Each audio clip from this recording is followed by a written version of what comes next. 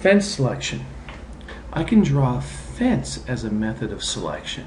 I'm going to go up and choose Erase. Down the command line, I'm going to type in F for fence. And now I'm going to come over and just draw lines for my fence. Now notice that it'll select anything that touches my fence. So I'm just going to come along here and say, alright. Notice how it gets selected anytime it touches the fence.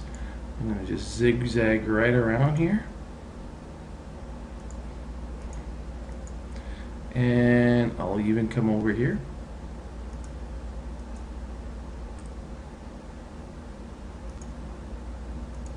And now I'm done with making my fence. I'll hit enter.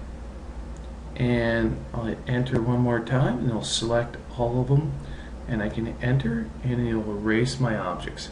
So a fence is very handy for getting in very tight areas, and we can also zigzag or picket fence anywhere we like to go.